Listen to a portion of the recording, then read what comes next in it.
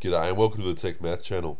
What we're going to be having a look at in this video is we're looking at using trigonometry. We're looking at in the last video, and using this trigonometry to solve for unknown sides. Okay, work out unknown sides. So first off, let's just go give a quick recap of what we had to look at last video. We had to look at first off how to name the different sides of a trigonomic triangle, okay, right angle triangle. And when we're using trigonometry, we have a couple of different names for the different sides. So say we have this angle here, we call it theta. We have the long side here, which we call the hypotenuse. We have the side opposite theta, which was called the opposite, and we had the adjacent side here, which was called adjacent. Okay, so H, O, and A, and then we had these trigonomic functions. Okay, the trigonomic functions, you're going to see here we have, I'll just put the calculator up here. This is the calculator on your computer, by the way. If you don't see this particular one, you might see it more like this. You can hit view and go to scientific.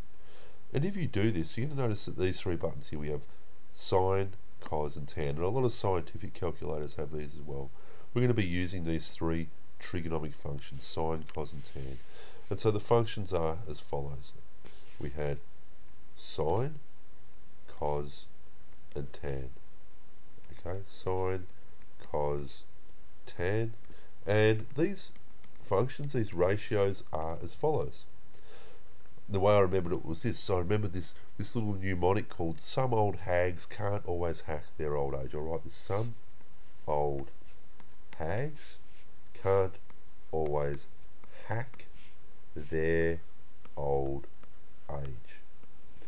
Okay, so we have, so we have theta, and with the sides we're going to be playing around with the opposite and hypotenuse. We're going to be using sine. Alternatively, we might be having theta and we might be using the adjacent and hypotenuse.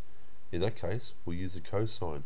Or if we're using theta and these opposite and adjacent sides, we're going to use tan. Okay, so we're going to be using these to solve some unknown sides right now. So first off, I'm going to put a list of rules I reckon that we are going to follow when we solve these. Okay, first off, we're going to, for our particular problems, we're going to label the sides.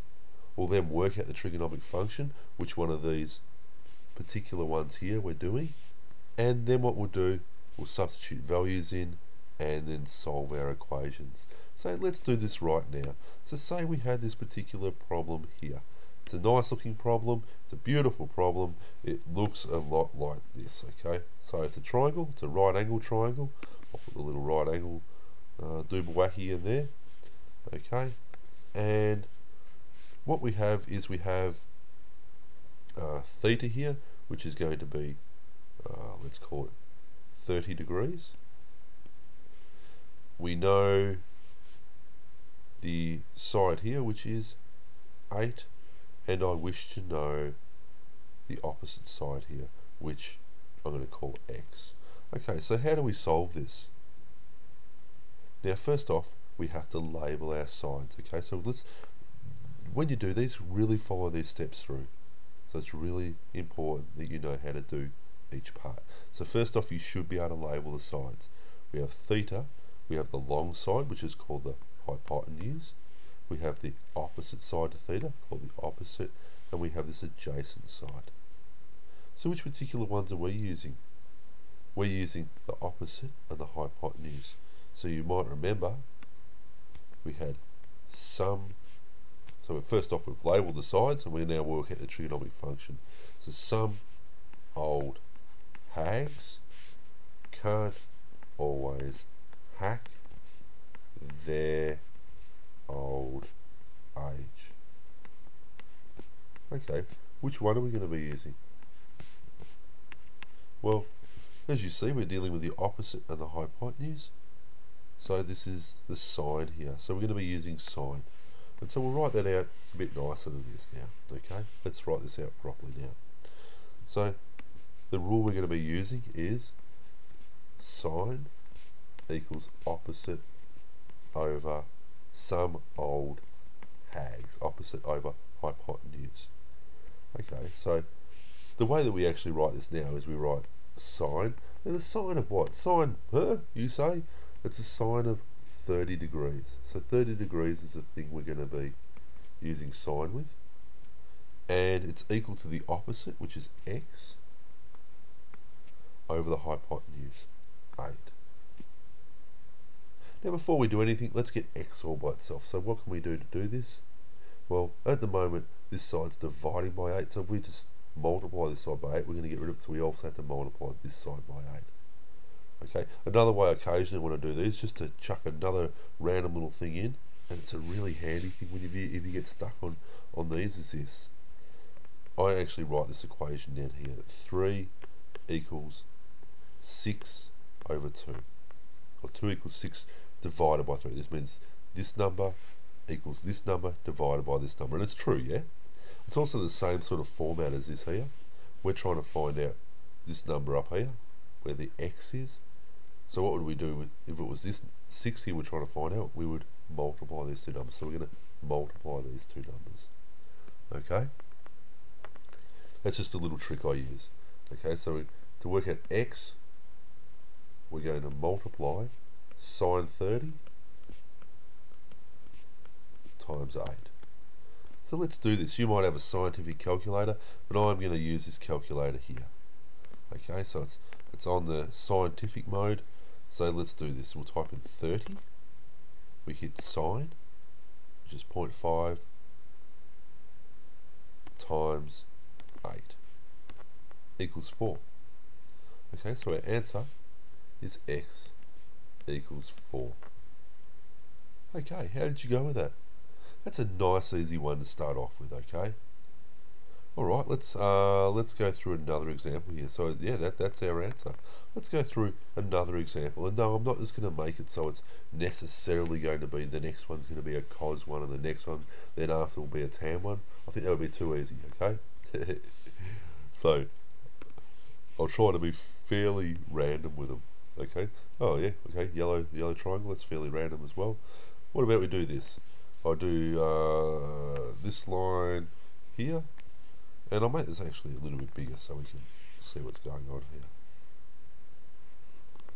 Okay, let's put some side lengths on this. So first off, yes, this is 90 degrees. Let's make theta here, let's make it 66 degrees. Okay, and we're going to try and work out this side, x, and we know that this side here is 15. How's that sound? Alright, that's a good little random one. So first off, let's label the sides here. So we have the long side here, it's the hypotenuse. That's the one we're not going to use, eh? We're going to have the opposite to our angle here. This is the opposite. And the other one, which is running alongside, is the adjacent. So we've labelled our sides. Now we have to work out the trigonomic functions.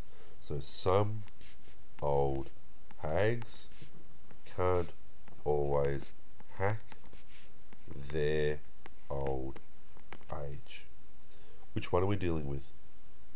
Well, we're dealing with the one that's not the hypotenuse, so it's not this one, it's not this one, it's tan. Okay? So let's write this out nicely now. Okay? So we'll get rid of those, and we have, here we go, we're going to have tan equals their old age. So tan, 66 degrees, equals the opposite, which is 15 over the adjacent, which is x. Okay, so I'm going to do that similar sort of thing again, where what I did was I wrote, you know, because this one there, you get x by itself by multiplying over here. We have to get x by itself, then, don't we? So what I'm going to do with this is I'm going to rewrite this thing up here. So 3 equals 6 divided by 2. Okay, so we're trying to find the one down here, this 2 value one. Okay, this one here. So what we would do to get this 2 is we'd go this one divided by this one. Okay, so this one divided by this one, this one divided by this one, this one divided by this one. Okay, so x equals this one, 15, divided by tan, 66 degrees. Okay, let's do this. Calculator. clear, and we'll go 15 divided by 66 tan equals 6.67. Okay? 6.67. So, how'd you go with that one? Pretty good? Okay, if you're not 100% sure when you're doing these, maybe what you want to do is you want to go 66 tan. You might want to put that into the memory, so memory plus, and then you can go 15 divided by memory read equals 6.67. In fact, I should be rounding that up to 6.68. It's going to be more correct. Okay, 6.68. Okay. Did you go good with that one? Let's just do one last example here. Hopefully it's a... Yeah, okay. Look, I'll make it a cos one. You know I'm going to do it.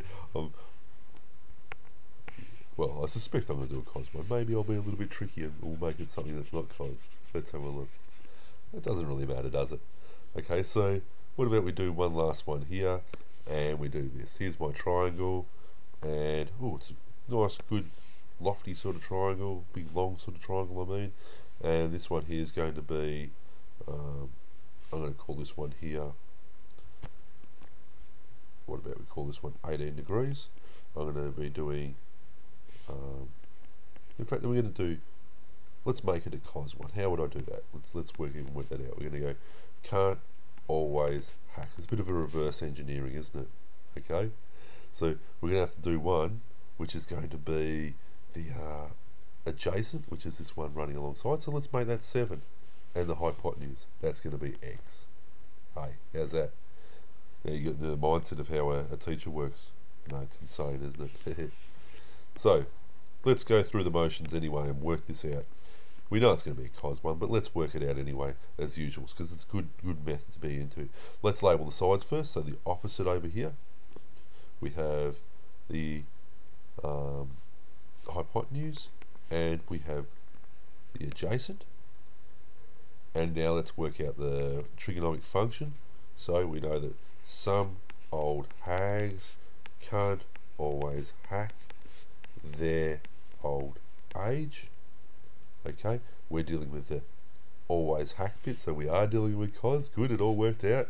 So cos 18 degrees equals always hack A, which is 7 over x. Okay, I've taken a bit of a shortcut there already. Okay, so let's get x by itself. Okay, so I'm going to write that similar sort of thing up where 3 equals 6 divided by 2, and this time the one we want is we want the one down here, this one down here, which equals this one divided by this one, this one divided by this one, this one divided by this one. So x equals 7 divided by cos 18 degrees equals, let's work this out now. Okay, 7 divided by 18 cos equals 7.36. Alright, cool, 7.36. And occasionally you can look at it and say, is that that's actually the hypotenuse there? That makes sense. It's a longer sort of length there, and it's a pretty shallow sort of angle, so it's not going to be a huge amount longer. So it's a fairly reasonable sort of answer. So how did you go with this? Pretty good? Hopefully. Anyway, in the next video we're going to be having a look at working out, using sides to work out unknown angles. Yeah, it's not much of a tweak. It's actually using a very similar sort of rules here. Okay, so I hope to see you then. Bye.